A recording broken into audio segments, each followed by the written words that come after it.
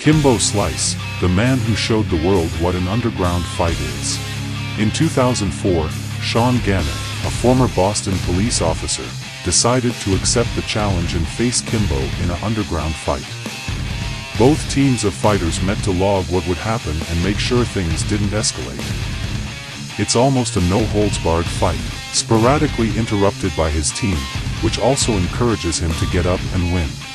Despite the controversies related to the non-legal techniques used by the policemen, such as choking and knees, it is the latter who wins, leaving Kimbo on the ground without strength. Probably, if Kimbo hadn't had the heart problems that will manifest themselves more strongly in his future, he would not have known his first defeat. Unfortunately, they both passed away, but they gave us one of the most genuine proof about how brutal an underground fight could be.